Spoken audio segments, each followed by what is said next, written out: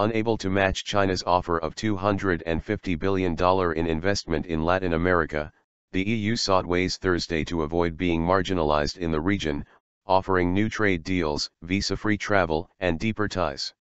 At a two-day summit with Latin American leaders in Brussels, European leaders briefly put aside concerns about Greece, Ukraine, and Britain's future in Europe to stress they had not forgotten former colonies. "We have seen that China has built up very intensive trade relations," said German Chancellor Angela Merkel. "Europe and Latin America should also increase their trade."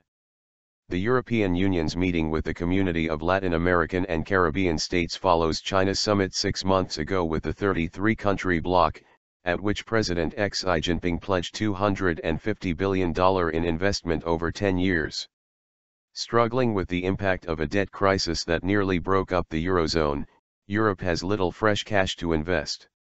Instead, it is opting to use its influence as the world's largest trade bloc, gradually creating a patchwork of deals. EU officials said that, as China's demand for Latin America's commodities lessens, Europe has a chance to reassert itself. The EU agreed with Brazil to again try to unblock long-stalled talks with the South American trade bloc Mercosur, committing to exchange offers on opening up their respective markets by the end of this year. Brussels will launch talks to deepen trade agreements with Mexico and Chile to reduce barriers to business. Ecuador is in the process of implementing a free trade accord with the EU.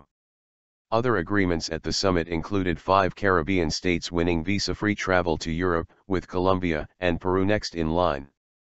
The EU and Brazil discussed plans for a $185 million undersea communications cable from Lisbon to Fortaleza to reduce Brazil's reliance on the United States. Brazil wants to shield its internet traffic from U.S. surveillance after Washington spied on Brazilian President Dilma Rousseff's phone and email. Despite U.S. sanctions on Venezuela, the EU avoided criticism of socialist President Nicolas Maduro, who is facing civil unrest and did not attend the summit. Venezuela's socialist ally, Ecuadorian President Rafael Correa, rejected any rebuke of Maduro, saying the U.S. position describing Venezuela as a national security threat was absurd. Spanish Prime Minister Mariano Rajoy expressed frustration, saying as he left the meeting, "I believe that the future of Venezuela is in dialogue, democracy, freedom, and the respect for the law."